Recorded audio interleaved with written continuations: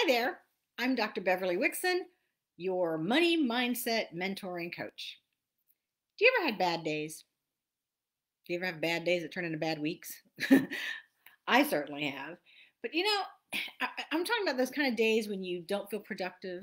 You feel like you're spinning your wheels. You feel like everything you do is not working. Nothing's gelling. Things are being canceled.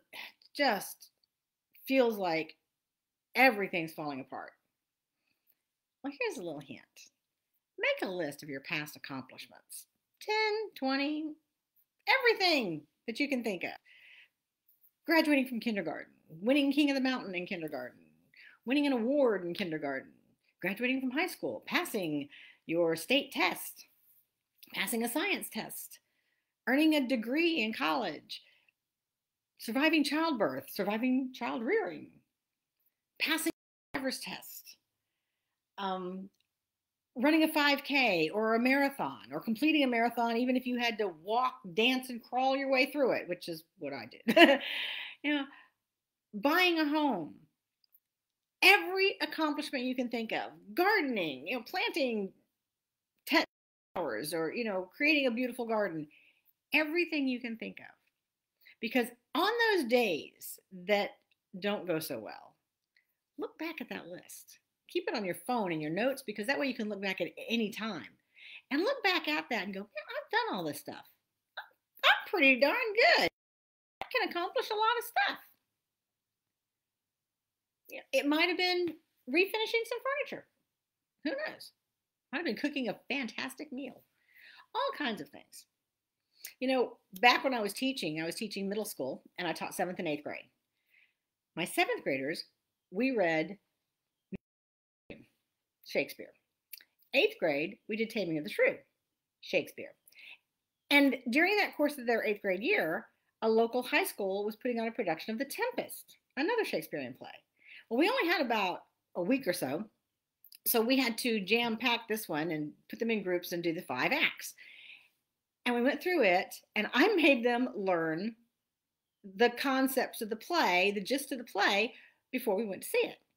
So they did that. We went to see the play. We came back. They had an assignment and everything on it.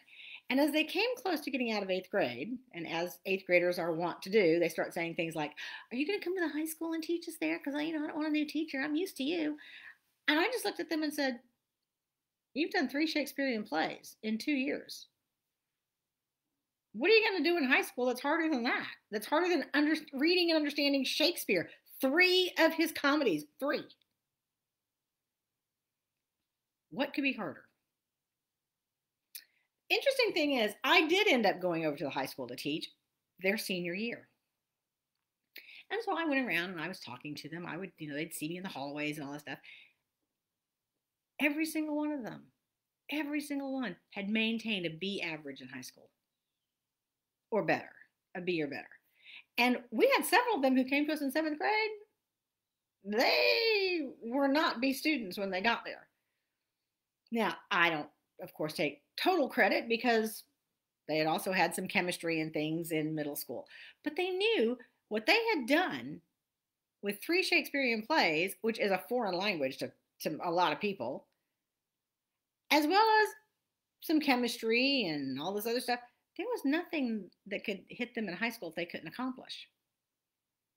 So they ended up with these fantastic averages. Almost all of them graduated with honors. I think they all graduated with honors, like I said, because they all had B or better. But I'm not sure if honors was a 3.0 or 3.2. I think it was a 3.2. So there may have been 1 or 2 that didn't graduate quite with honors, but they all graduated with at least a B average. Every single one of them. And that was all because they believed they could do it. And they would remember that they could do it. That's what you need to do. We all have those bad days. We all have, we've all had bad days that turn into bad weeks. But one way to keep it from turning into a bad week is to have that list of accomplishments. Read through that list of accomplishments of the things you've done. Keep your medals around. Keep your certificates around. Have pictures of them. Scan them and put them in the same document. And when you're having that kind of day that things aren't going right, nothing's being productive, you're not getting any sales, all that stuff, read through that list of accomplishments, look yourself in the mirror and go, you rock. You're awesome. And then get out there and have a great day.